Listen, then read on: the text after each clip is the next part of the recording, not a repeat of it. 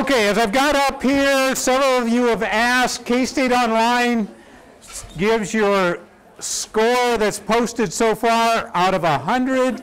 It's just not very smart about the idea that part of the test is multiple choice and part of it isn't.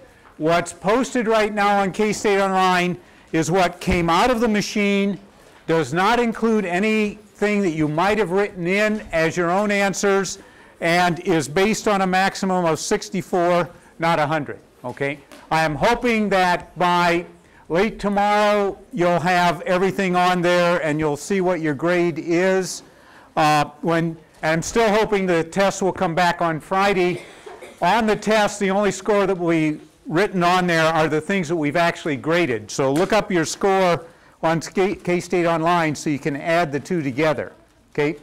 Okay, one other quick announcement, and that is that I know for some of you, parent-teacher conferences get in the way of going to school because your kids don't have school that day. If you want to bring your kids to class, as long as they're well behaved, I don't mind.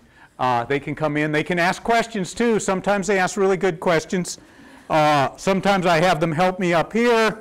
Occasionally, you might have to take them out. I once had a mother bring 2 3-year-old twins, and that didn't work very well. But she sat in the back and she left when it wasn't working, so that's okay. Okay. Now, I had a student who wanted to make an announcement. She's disappeared. Okay, well, we'll see if she can fit in here for a second. Okay, well, you've looked at, well, first, any other questions? And questions specifically about the test we'll take when you get it back, but any other general questions?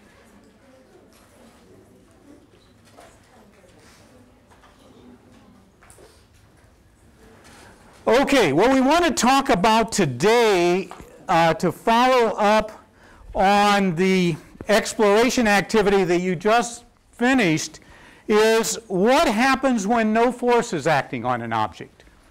Now, in some ways that seems totally obvious, right? You have force equals 0. You know that force equals mass times acceleration.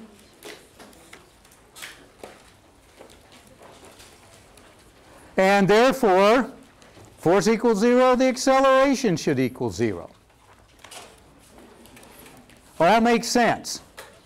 But it turns out that, as we'll see, and as you've probably already seen, that sometimes leads to some confusion and some misconceptions overall. And now she wants to make an announcement. Okay. Hey guys, greetings from Australia. My name is Mel from International Student Volunteers in Australia, and I want to tell you about an incredible opportunity this summer. If you're interested in traveling throughout Australia, New Zealand, the Caribbean, Costa Rica, Ecuador, or Thailand, we're going to be selecting about 50 students from this university to represent America in a special student volunteer work program this summer. Now, if you're selected to participate, you'll have the opportunity to receive academic credit while traveling with a group of students overseas for 1 month this summer. Guys, the first 2 weeks is a volunteer work program where you have one of two choices. You can choose to work in a social community development program, working with underprivileged children and families in places like Thailand, the Dominican Republic, or Costa Rica.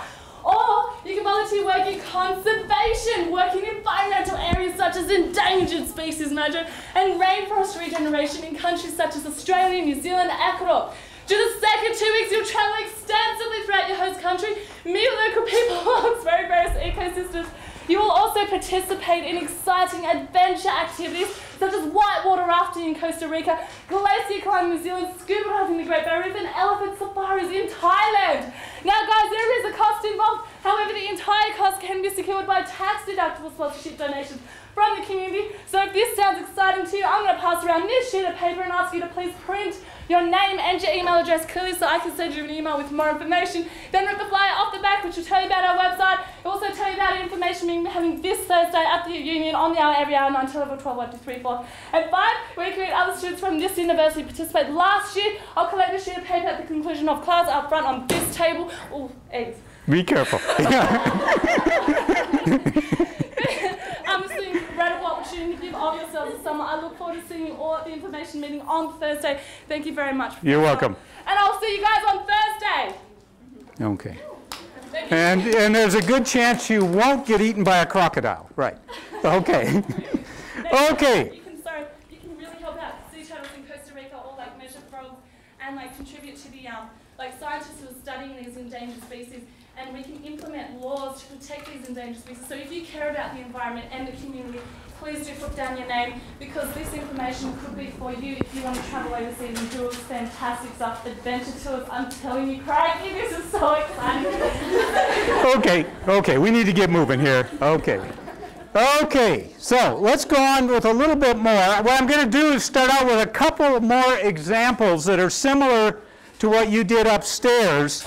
And again, we want to talk about forces being zero, at least on some objects.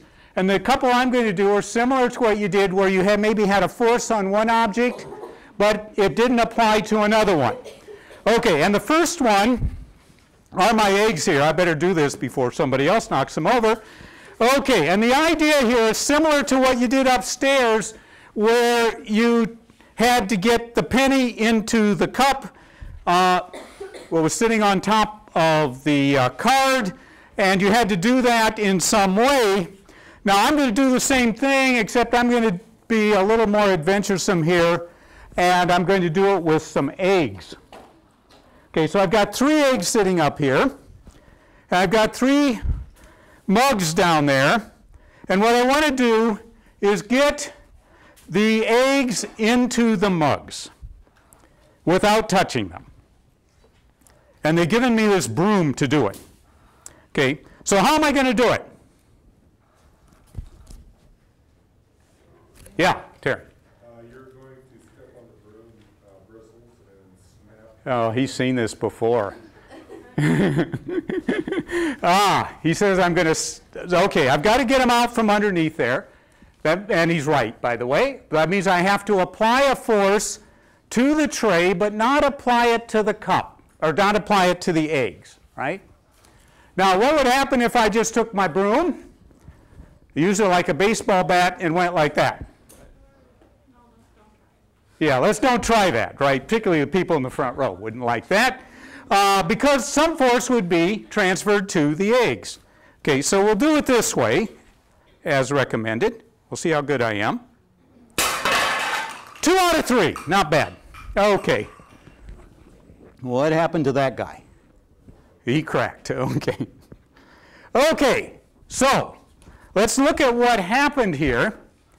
And again, it's exactly like what happened, you guys did upstairs. Got the tray. I'll just do 1 egg. And I've got this down here. Okay. So now I apply a force to the tray. Okay. That force is not applied to the eggs. The force accelerates the tray out from under the eggs, and therefore it goes off in that direction. But because the force was not applied to the eggs, the eggs are not accelerated in that same direction. Okay. Net result is they sit there, they don't sit there because gravity acts on them and they get pulled down. Okay. Okay? What's the value of these little aspirin bottles?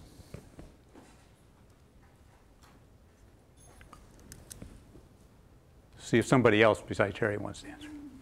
Yeah, Melanie.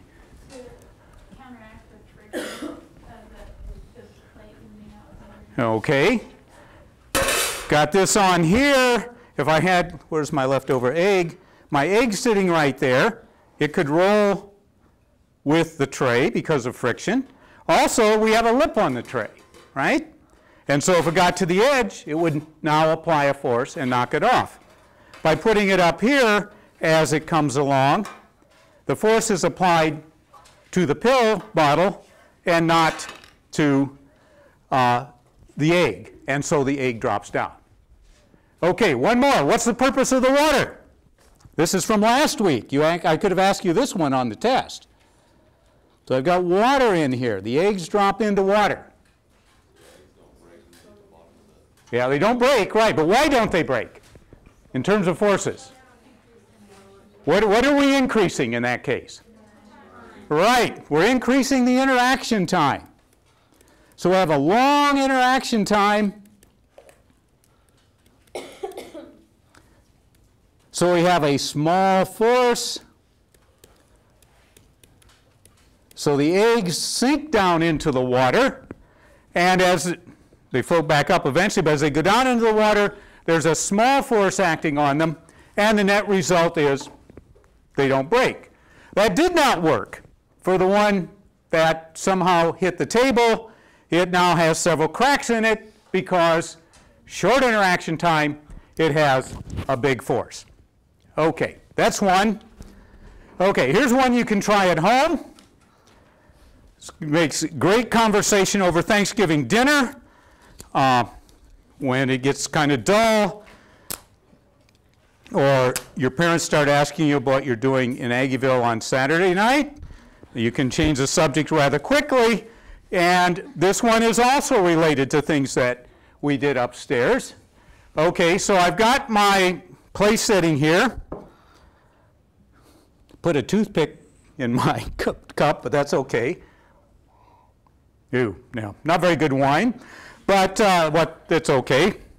Okay, now I'm going to try to get the tablecloth out from under the dishes. And of course, what I can do is the way one does that is one just pulls along, right? Except that doesn't work very well because the dishes are coming along with it. However, if I do that, it works much better. Okay. Now, why did that work in terms of the forces?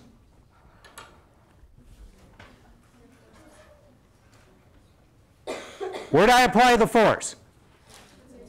Okay, I applied the force to the paper, not to the dishes. Now, if I apply it slowly, it's very much like what you did with the little dial on the cart and you pull the string. You apply it slowly, friction has time to interact, the whole thing comes off. Apply it quickly, then those things stay where they were because the force is not being applied to them, but the force is being applied to our tablecloth here. We can't afford very expensive tablecloths. Okay. Okay. Okay, is that clear? What's going on there? It's all very much similar to what you did upstairs. Okay, now for this one, there is a little trick I should mention to you in case you do want to try this at home. You need to be sure that you come out straight, right? If I had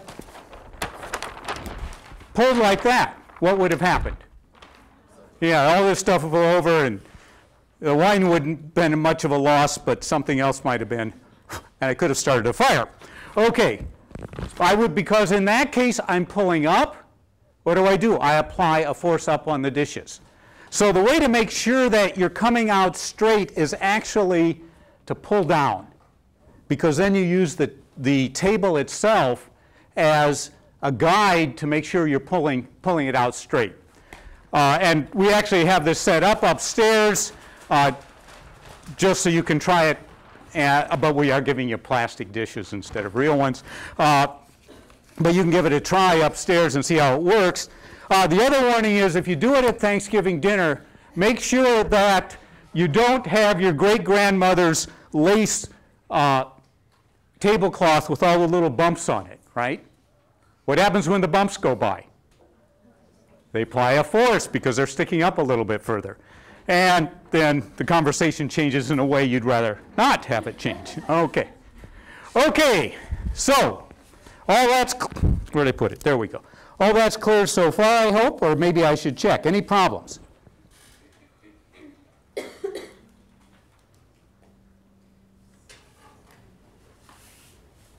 Okay, let me put some structure to this. These are all examples of what is called Newton's first law.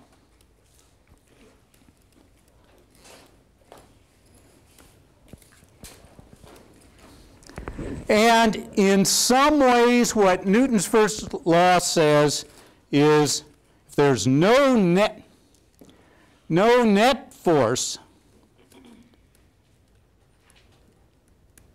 there is no change. And let me emphasize that word, no change in motion.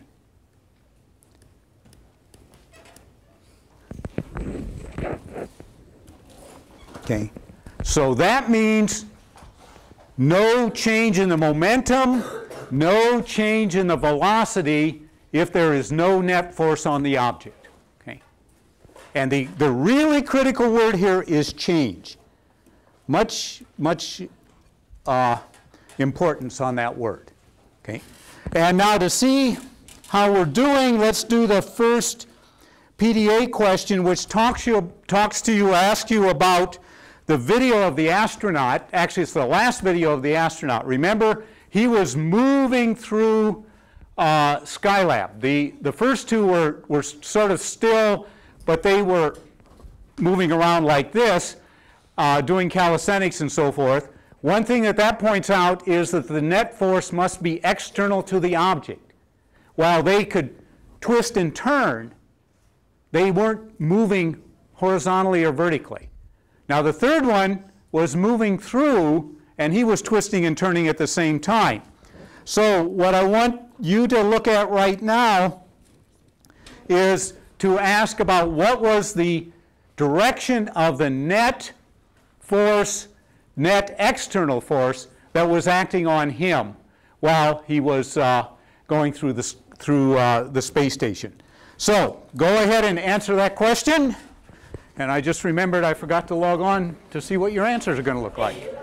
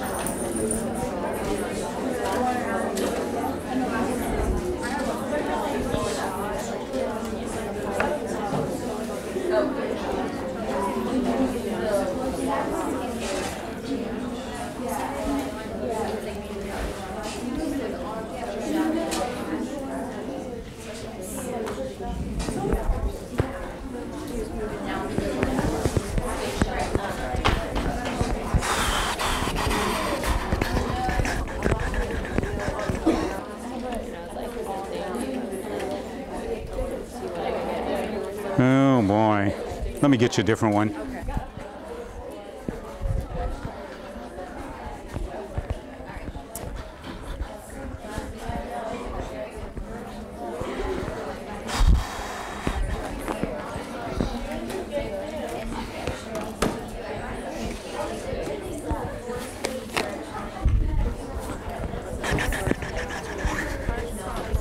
Okay, try again.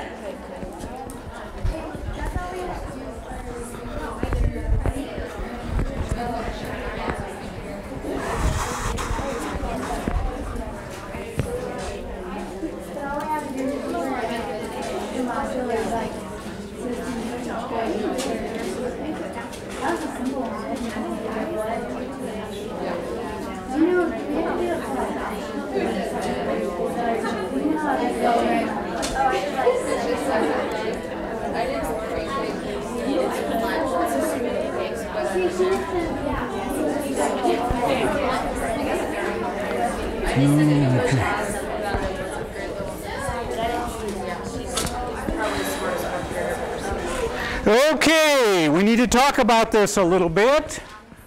Get this on.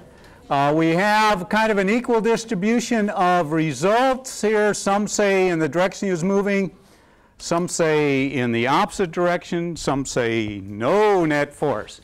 And this is what I meant about this gets a little bit tricky sometimes, and that's why we need to talk about it. Okay, now if he's moving along and He's in space, so he doesn't have to deal with gravity. He's in actually a rather low, he's got some air there, but that's just about it. Obviously has some air he's breathing. But other than that, not much going on. And he's moving along, and his velocity does not change.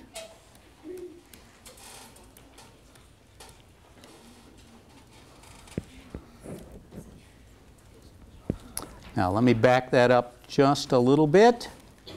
Too far.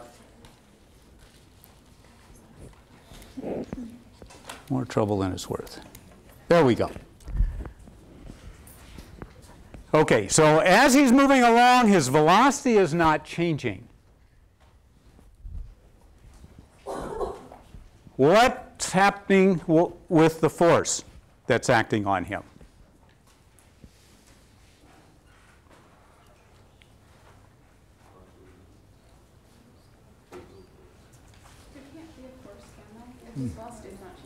Okay, she says there can't be a force. Okay. Is it equal to it? Okay. What do you mean by equal to it, Michelle? Not quite sure, huh? It equals itself out so that his velocity doesn't slow down. Yeah. Okay. You got the right idea. You got the right idea. Words are a little different. This statement I have up here at the top works the other way too. Okay. If there's no net force, there's no change in motion. If there's no change in motion, then what we have to conclude is that there's no external force acting on him. Okay. He's moving, but he keeps moving because he's been moving before. Now, at some point in the past, there had to be a force acting on him, right? Because he couldn't get moving if he didn't have a force, because that changes him from not moving to moving. But for that period of time that we watched the video, he was not moving. Or, I'm sorry, he was moving, but he did not have a force acting on him. Okay. Now, the reason that's confusing is because that never happens on Earth in normal type situations. If I get my box of chalk here moving, it eventually comes to a stop. Okay? Even if I shouldn't throw it. Let me throw this instead. If I throw something, it eventually comes to a stop. Okay? So when our everyday life situations, if there's not a force acting on it, eventually things stop moving. But that's because really of two things. That's friction and gravity. That's an A there, I think. I've just made it worse. Let's not. You know how to spell gravity. You don't need me. Right. Okay, so those are always with us. But Newton's first law is made for the completely general situation where there's no net force, so that things keep moving. And they keep moving, and if they're already moving, they keep moving in a straight line just like they were. Remember, change in motion means change in direction too. So no net force on something that's moving means that it just keeps going, and it doesn't change either its direction or its speed. Does not change its velocity. Okay. And so again, we need to focus on the word speed, on the word change. Okay. Okay. And this is a point that trips us all up from time to time. So we need to emphasize it quite a bit. Any questions? Any other questions?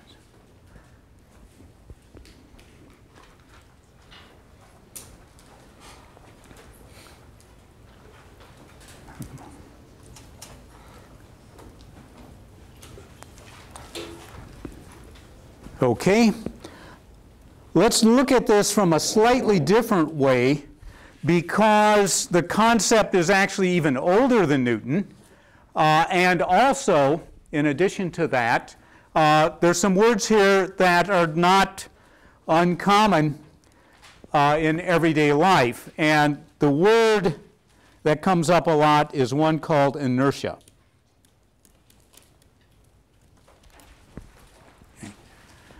And the concept of inertia is really a very old one. It started in the Middle East while Europe was in the Dark Ages. Most of the good science that was going on in the world was going on in the area of the world that's now in total turmoil, because those were people who were thinking about these things. And so in the Middle East, this idea of inertia developed between about 1400 and 1600 or so. It was not quite complete, and so Galileo in Italy put it together and actually invented the word inertia, I believe, and then put the idea into a more formal situation or more formal form. And inertia is just the tendency of an object to keep doing whatever it was doing. Okay? So for our purposes, since we're talking about motion, it's the tendency to stay in motion if an object is moving, or to not change its motion. If it's not moving, then it means it just keeps sitting still. Okay. Now, another way to say it is the inertia is the resistance to change. And that's the way it's used in everyday life. So if people talk about the government having a big inertia, that means they think it's very hard to change the government. And or if you think your physics professor has a big inertia, maybe it's because he's got a lot of mass, but maybe it's also because he's just hard to change. He keeps doing things the way he's always done them, and so forth. In our world, it's going to relate specifically to motion, the tendency to stay in motion if it's already moving, or the tendency to stay still if it's not moving. Okay. Now, one demonstration here that is used, that we can use with inertia, is something not very complex, but it's a heavy weight, heavy mass, probably a couple kilograms. I think this is a little sphere filled with lead.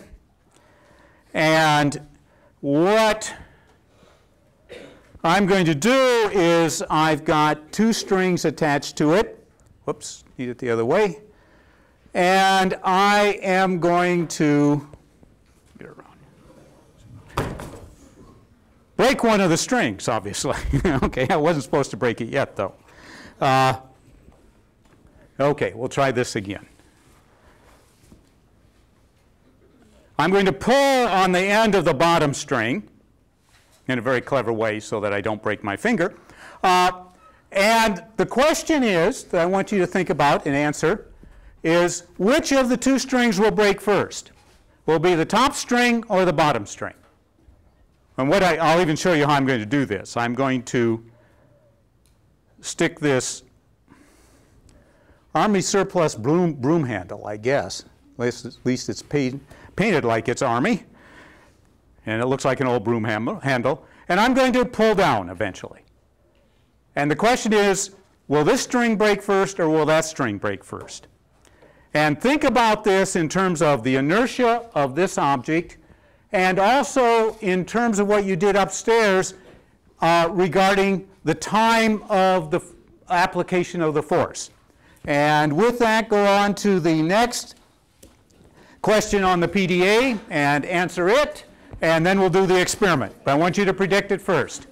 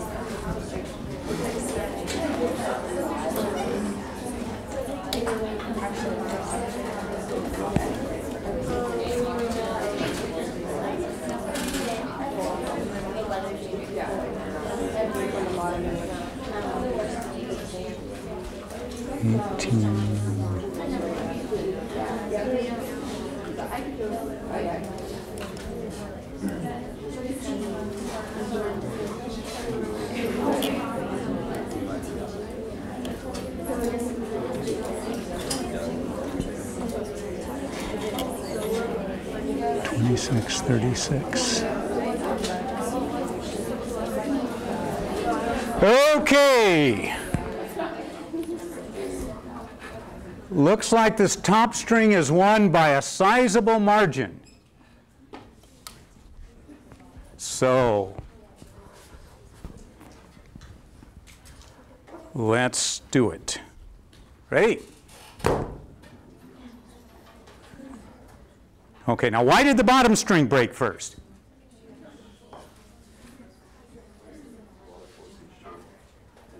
Okay, what about in terms of, think about it in terms of the inertia. Okay, Terry? Yeah.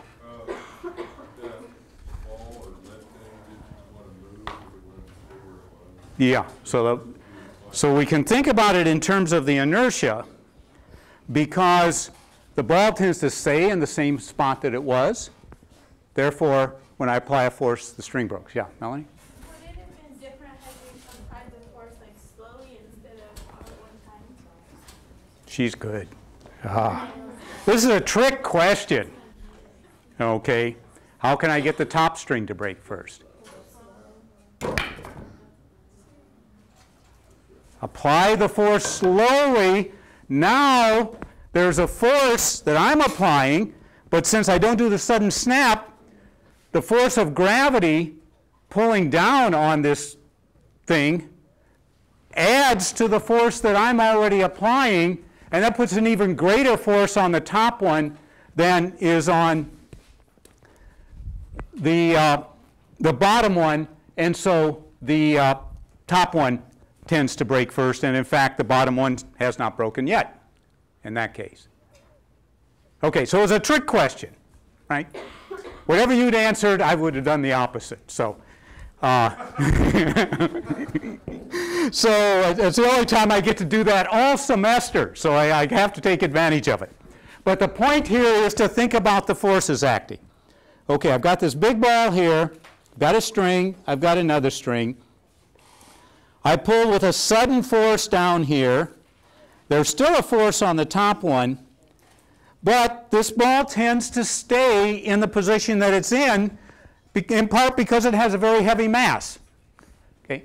As a result, this force gets to be big enough as I pull slowly to break this string. Okay, so that's the bottom one. The other case, I'm pulling slowly on the bottom one, smaller force, but that force adds to the force that the ball is applying to the top one, and it takes a little longer, but the top string breaks because there's a bigger force on it. Okay. So it can go either way, but in all of that, we're taking advantage of the inertia of the ball.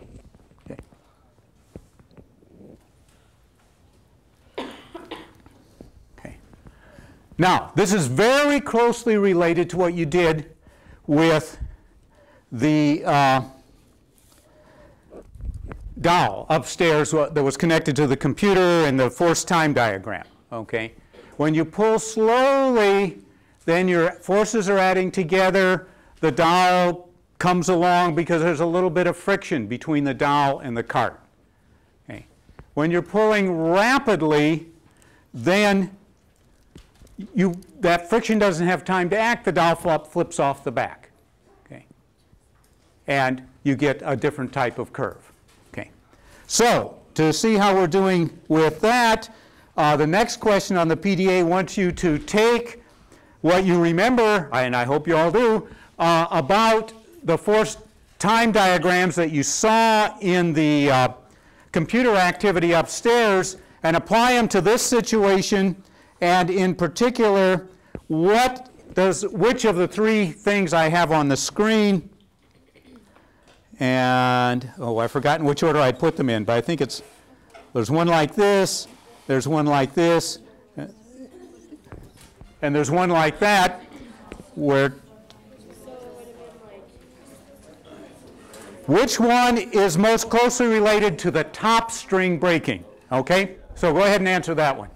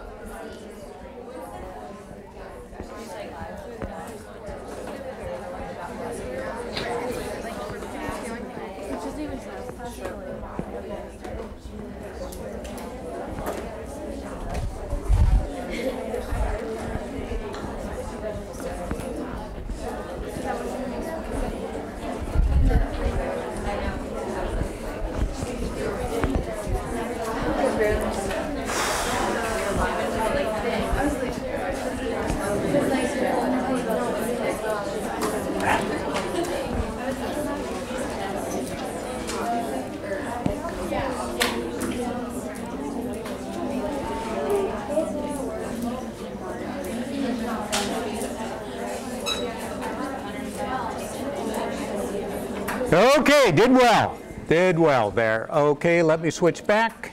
Whoops, let me switch that way. Okay, top string breaking was a smaller force over a longer time. Okay, smaller force over a longer time is this one. Okay. Now, a few people answered A, so any questions about that before we go on?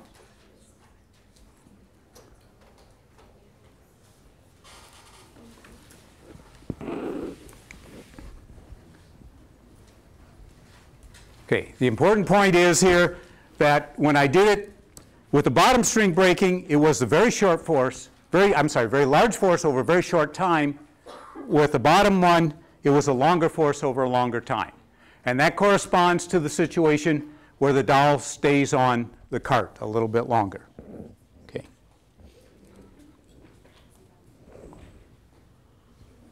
Question?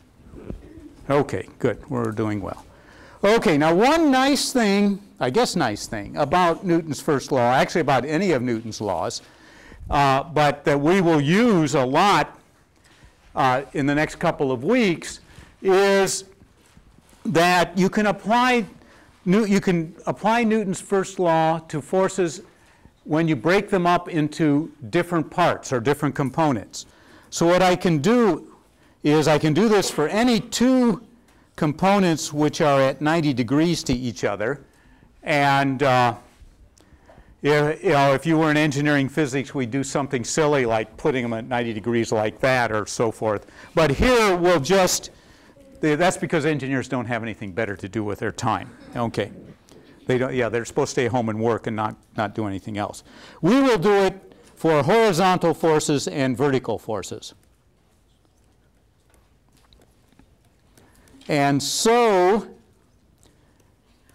what Newton's first law tells us in this case is if there is no force on an object in the horizontal direction, there will be no change in its horizontal motion. Okay. If there's no force in its vertical direction, there'll be no change in its motion in the vertical direction. Okay? So we can take a situation and we can apply it so that we can look at each component independently. And a place where this becomes very useful is any object flying through the air. Okay? So since it's football season, we can use football. The quarterback throws the football like that. Once it leaves his hand, it's got all of the motion that it's going to get, almost all of the motion it's going to get, in all of the force it's going to get in the horizontal direction. So that motion and how far it goes depends on what he does right here. Okay, how much force he applies to it. There's a little bit of an issue with air resistance, but it's not very big. It's big enough that if the wind's blowing, they have to worry about it. On the other hand, in the vertical direction, there's always gravity. So while the ball is thrown up, it's going to come back down. We all know that. So what his velocity that he gives it is important right at the beginning, and it's certainly important on how far it goes, but there will be a change in the vertical motion. Okay? And we could apply this equally well to a volleyball. Mostly volleyballs get hit, and they're a little more tricky to deal with than footballs. I mean, all the quarterback has to do is sit there and give it the motion. A volleyball player has to get up there in the air, figure out how to go and knock on it, and that's harder. So we'll let other people worry about that. Okay, now to see how well we're doing with this one, I'm going to do a little experiment here, but I'm going to have you predict what the result is. But this one is I can't fix the result. Okay, I'll show you what the experiment is without doing it. In the long run, what I'm going to do is push this cart It's not turned on. Just a second. There we go. Okay. Going to push this cart along the track. It's going to reach this point where there's a little thing that puts out, that connects to a switch that throws the ball in the air. That throws the ball in the air. That sometimes throws the ball in the air. Okay, you can imagine the ball coming up, ball coming back down right now. Okay, and you got that, right? While you're answering the question, I'm going to have to figure out what's going on here. The question is, when I do this, let me turn it off and show you what I'm going to do. In the long run, what I'm going to do is I'm going to have it come along like this. When it gets to this point, if it's working, the ball will go up in the air, will be shot straight up by what's in here. And the question is, where will the ball land in comparison to the cart? Will it land in front of the cart, behind the cart, inside the cart? Or is this another question where I can come up with a trick? Okay, so that's your next one on the PDA. And I'll try to figure out what's going on.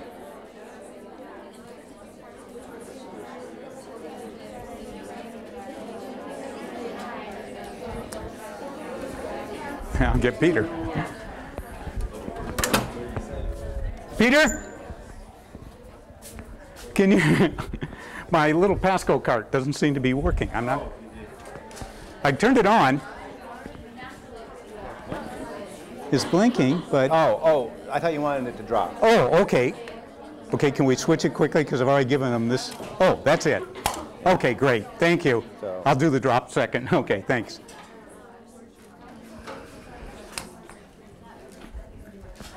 Okay, let me see how you're doing. Too many.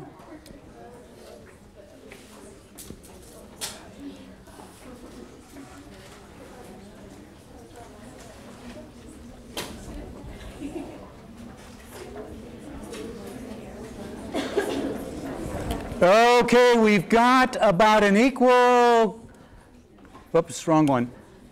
Equal vote for in the cart and behind the cart. Only one person is interested in front of the cart. Okay, and let's give it a try and see what happens.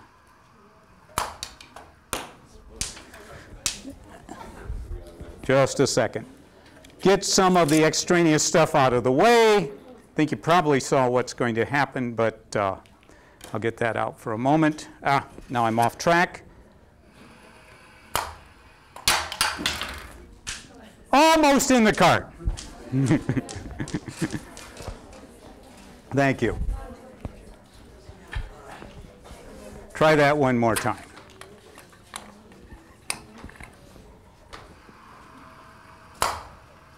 There, I did it.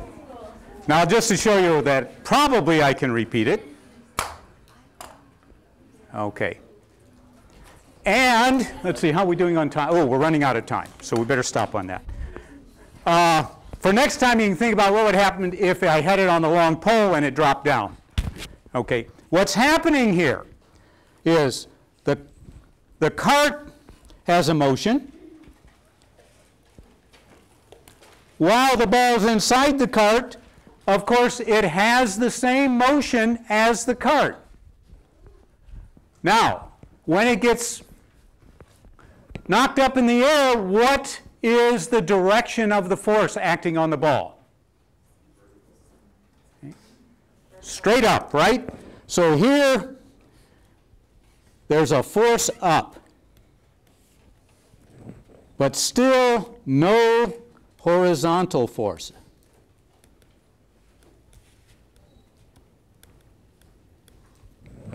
So it's now out of the cart.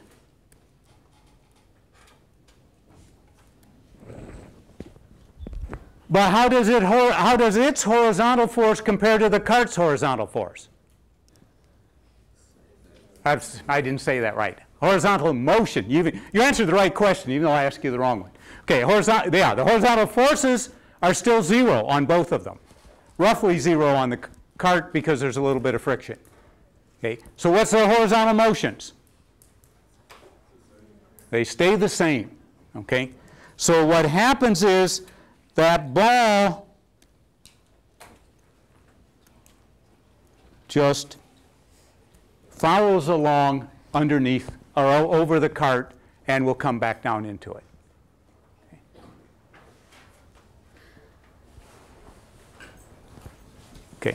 Okay, we got one more yet that we have to do, so hang in there. What I haven't talked about yet and what you did a little bit upstairs was objects moving in a circle.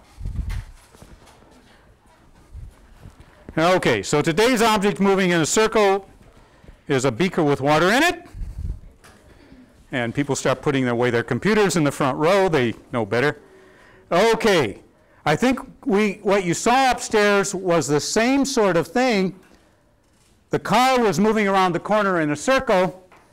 The slack car, there was a little thing on top of it. Same force was not applied to it. So no force, keeps going in a straight line. Now, we can do this with water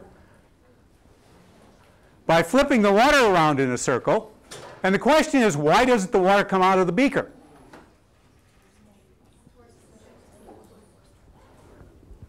We know that if I just turn the beaker upside down, I will demonstrate this in the sink, the water will come out. Okay. Now we don't have quite time to answer that today, but in the application activity you're going to look at a couple of different things where liquids are going around in circles, or even one where they're going in a straight line. And by looking at those, by the time you come to class on Friday, you ought to be able to tell me why I can do this and why I shouldn't stop this motion when the beaker's right up there. Okay, so take that up on Friday.